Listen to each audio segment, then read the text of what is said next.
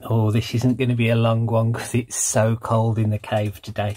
Alright, so I wanted to play about with the Pico Explorer today, and I want to try and run a MandelBrot program on it. So let's just boot up the Pico and make sure I can connect to it. Hit stop. Yeah, there you go. So there's my Pico Explorer sitting there. There's my switch on there that works perfectly as well. However, I have to press the reset switch and this switch at the same time to make it reset, but it saves unplugging that, which is pretty good. So thank you, Ben Heck. What you see on the screen is just my hacked version of a standard MandelBrot plotting function that I just found on the interwebs. So notice this is got some different code in. This code isn't going to work for us, but I wanted to make it work on the Explorer. I've tried to do that. I mean, this isn't going to be a thing about how MandelBrots work, but basically you plot a chart which works out this MandelBrot function, and it's all about how many times this iterates up to a maximum. Sometimes it will just repeat, and other times it will just go off into the distance. It will just keep on getting bigger and bigger and bigger. So that's sort of how it works, which I'm not going to explain about. I'll put a link in the description if you want to actually see someone on Numberphile actually explaining how this works. But anyway, this isn't the purpose of this video. This was just to try and change this standard Python code into code for the MicroPython. And on this occasion, I thought I'd do this on the Explorer. So if I open, let's open and have a look and just grab one of my, in fact, I'm going to grab Bubble Pop because that's things that we know. So I'm just going to grab this top bit again. So nothing special, just the setup for the screen, because I'll need that on it. Paste that in there. Okay. If I run this is very probably going to error. Oh, look at that. I love the way when this errors, the screen goes crazy. It goes like an old-fashioned television. I suppose it's just because the memory's all corrupted and it's turned the display on. But I love that. So anyway, what's going on here? The name image isn't defined. So yes, we understand that. That's because this image down, where is it? Image. This is for a different module. On main Python this is. So let's have a look what we need. Actually, we don't need a random for this, and we don't need a timer. So I'm going to get rid of that. I'm just going to use the Pico Explorer base code there. So that's set it up. This is variable. This is the MandelBrot function.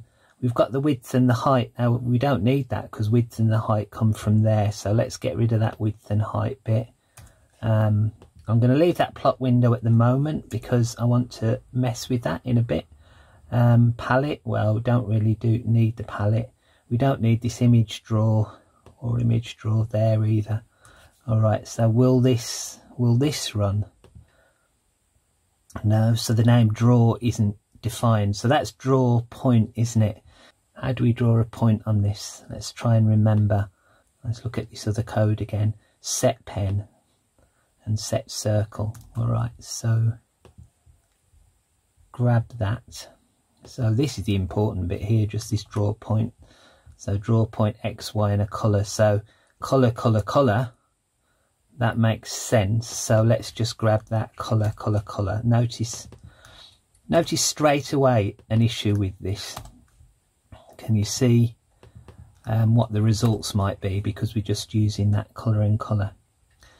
So display circle, and then we just want X and Y.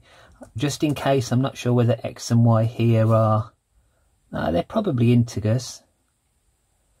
Do we divide anything? I don't think we divide things there, but we don't divide it anywhere else, so we're probably safe. So let's just put X and Y. Draw circle X, draw circle Y, and for the moment I'm just going to set radius equals 1. I'm not going to use a circle. I'll look up pixel in a minute. So that's the main program. We're not saving MandelBrot on this at all. So what do we need to do? We need to we need to set the display for each of these. So what was this, the thing for that? The draw display update. Okay, let's copy that, put that back in here. So after we've drawn the circle, then we update the display, and I think that's it. I think that should start drawing it. Let's try. No, what have I done? So the name drawer isn't defined. I didn't delete that, did I? Let's just, in fact, let's just delete that completely and try that, and try playing that. All right, so there we go. That's generating a MandelBrot in some way.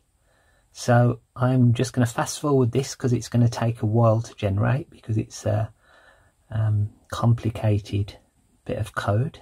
I wonder if I could speed it up actually. If I only updated the display after the whole Y bit was done, linking it with that. So after a line was drawn, it then update the display. I wonder whether that would speed it up. I'm going to start that again. Oh yeah, it does. Wow.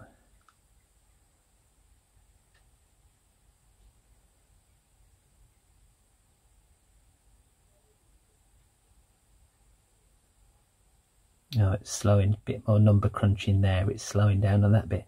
But that definitely speeds it up, doesn't it? So updating the display, every bit in the loop, actually really slows it down, which is really interesting for some of the other software that I've done. Looks slightly, ever so slightly stretched, this does. I'll just fast forward the rest of this.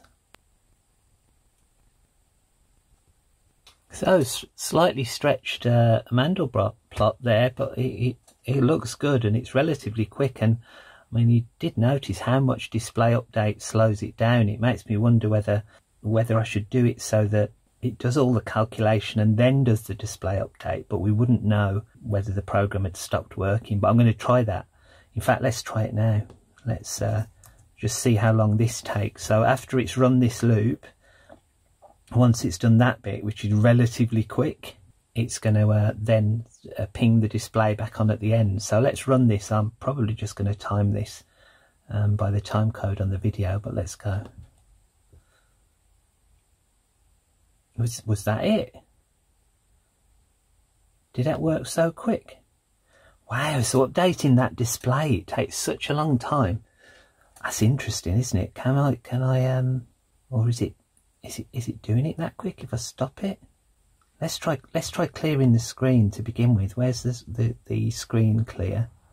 And I'll set it to, well, let's set it to blue. Go away, Crow. Let's set it to blue before I run that, which will be there, won't it? So if I red, green, blue, so 155. That should make sure it starts with the blue screen. Oops, what have I done wrong? Oh, indentation error. Let's try that. Wow, so this goes so quickly and it's just that display update. That is fascinating. All right, so did you notice the issue with this anyway? That it counts the amount of iterations, gives you that M function, and the more the iterations are, the whiter it will be. Well, the higher this number will be. This is what that code does. This code that I've just got off the internet anyway, my version of it. The issue is that this isn't really a colour, this is just a 255 value, and if we set the same value there for everything, we'll get some form of grey or white because all the numbers are the same. So if RGB is always the same, it's a level of grey or white.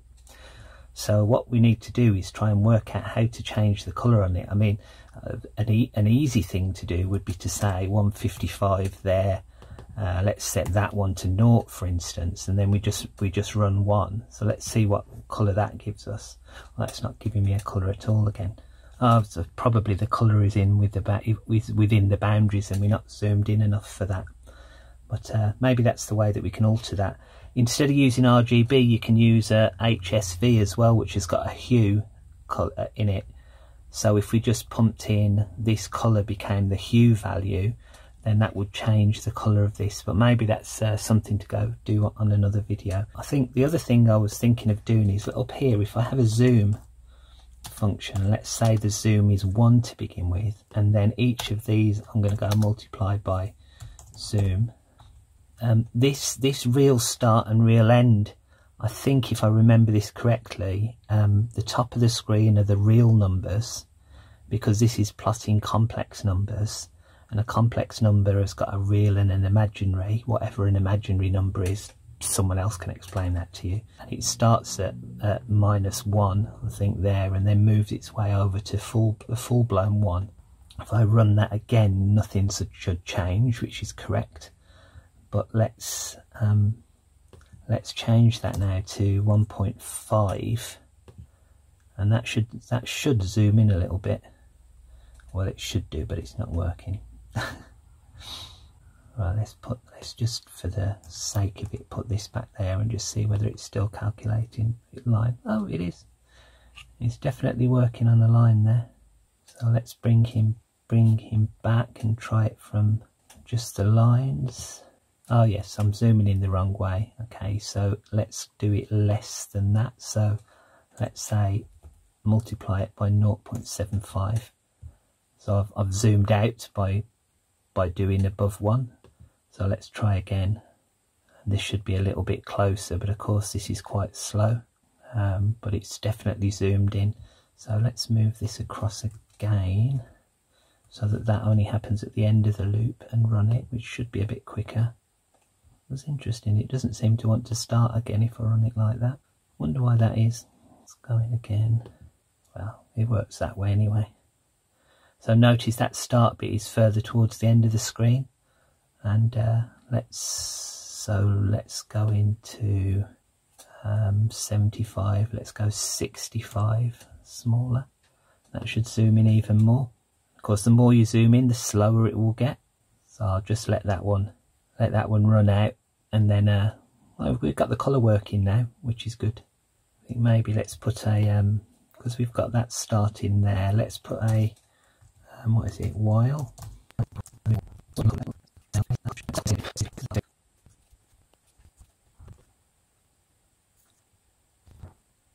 All right, yeah, so definitely zoomed in on that. Function takes 2, but 3 were given because this is just pixel. That's it. So that should be quicker as well than a circle. I mean, if that's running that quick, that's quick. Let's change the zoom, 65. Let's set it to 60. Will that zoom in? No. There's something wrong with the way I'm doing this. It doesn't seem to be clearing the screen. Something's crashing somewhere along the lines, because this isn't changing. But anyway, so that's playing with MandelBrot. I'm going to leave it there. I'm not sure what's going on wrong with that, but as usual, I like to leave these open-ended. I enjoy your comments telling me what I've done wrong. Say that most of this is hacking, but this video was just taking a Python program that was on the internet somewhere, and modifying it into MicroPython, and especially modifying it for one of these Pimoroni displays. So hope you enjoyed that. Comments below are appreciated as ever.